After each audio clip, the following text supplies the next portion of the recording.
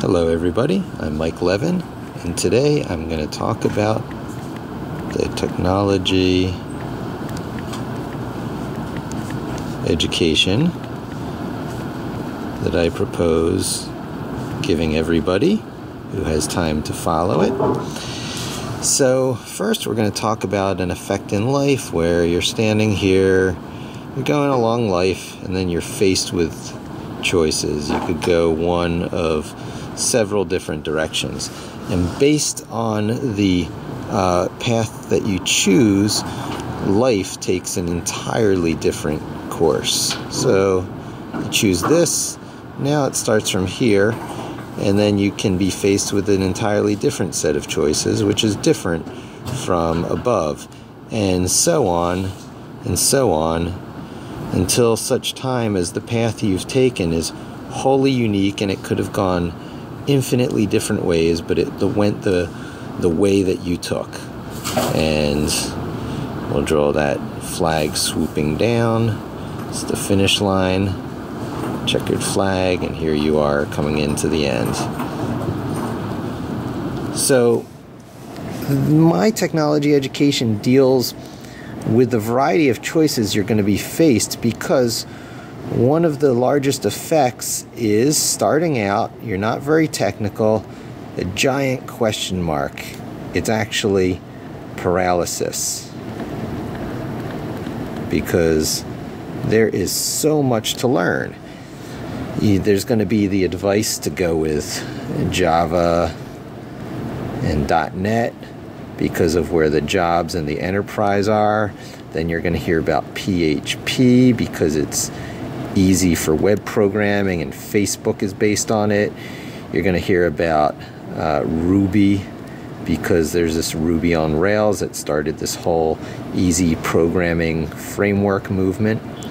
And you're going to hear more and more about JavaScript because now it can be used on the server as well as in the web browser, and it's oftentimes thought of as the one language to rule them all. And then there's people like me who are big fans of Python.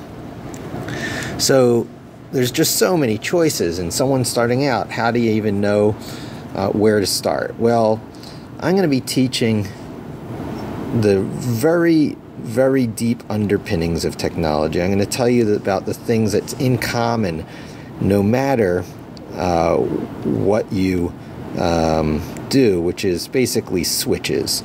So I'm going to talk about switches, and then from switches I'm going to talk about operating systems, which in particular is Unix and Linux, because those created the computing explosion, really. Sometime in the late 60s, early 70s, Unix, and then much later Linux, enabled an explosion of application development because you programmed the application for the operating system. And the part of Unix and Linux that's in almost every device coming out is the command set. So I'm going to teach the Linux command set, which is things like ls and cd and make directory and all that stuff. And then I am going to touch lightly on C because it's the granddaddy of most programming languages. Almost everything is at least programmed in C. And then I'm going to focus heavily on Python because it is the ideal language for both newbies or noobs, whatever the popular way of referring to people just starting out is these days, and for jaded experts. Python is really a language that is great for getting started and for taking you as far as you want to go, because any part of a Python program that you make can be replaced by C and optimized. It's actually can be thought of as a framework language for C. And if you never get past the framework part of it, then you're still doing very productive work.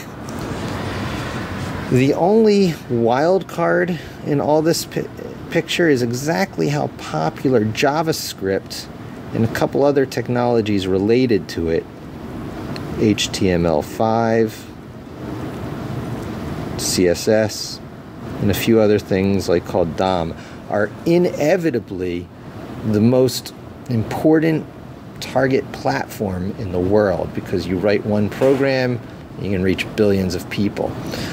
So my technology education is going to focus in on some light education on things like switches,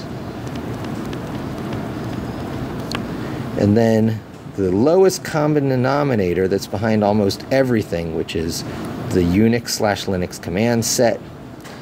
I'm going to focus on Python because it's really going to help you be productive fast and go with you for your entire life.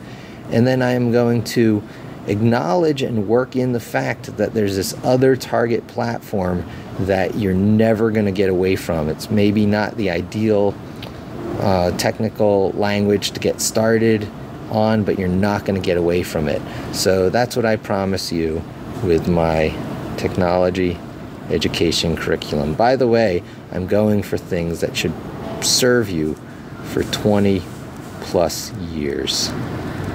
I'm going for avoiding obsolescence and fads. Fads, no.